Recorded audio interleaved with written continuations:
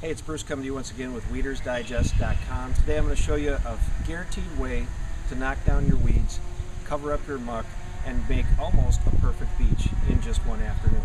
Here's what it is. It's called our new lake blanket, and the lake blanket is set up where you can cover 24 feet by 28 feet by laying this screening type material down. You can see right through it, so that means that the bottom of the lake will breathe. And what you do is we've got these sewn pockets in, so you simply just insert one of our tubes, which you fill with just typical sand using your basic funnel. It comes with all the parts. Everything's included in the package that we would send you, with the exception of the sand. You can buy that at your local hardware store or local Home Depot or those type of places, as long as it's dry sand. That's the biggest key to it. Now, when you lay this down, you can literally just float it out over the lake, let it drop into its place. It'll smother the weeds, it'll cover up the muck, and then because of this breathing process, it doesn't get gases underneath it, and it actually firms up the bottom. It's hard to understand, but I've seen it myself. I've been practicing with this for a number of years. Actually, for about 7 years I've been using lake blankets in testing processes. Now, I do want to caution you and say that there are some states and some countries that actually do not allow this. And normally when we think of something that is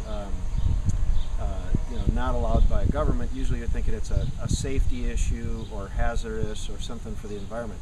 Here's the truth behind it. If we allowed people to go out, they would literally cover up whole bays and whole canals and waterfronts with this type of material. But the problems with it is that if people just get the idea that all you got to do is go to the hardware store and buy some kind of a tarp and lay it down, well, there gets gases underneath it because of the biomass that's down there, and suddenly you get big bubbles. And I know stories of people actually having it lift up and literally float over to a neighbor's, and then no one will lay claim to it. It also can get into props if you don't have it laying flat, or if somebody just hits the ground in that area.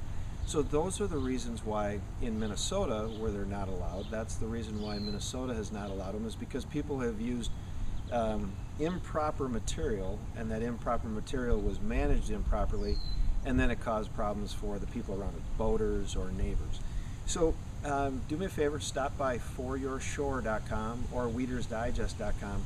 Check out our lake blanket. You'll be amazed by the results that you can get. And I'm telling you, you can put this together, lay out a 24 by 28 platform, put it out on the bottom of the lake. You can do it in a couple of hours. Doesn't take much skill, doesn't take any tools required whatsoever, other than I recommend a small little shovel, just like a garden shovel, and sand from the hardware store. So this is Bruce with weedersdigest.com. I think this is a great option for you if you're in the right state. Check it out and give us a call. Thank you.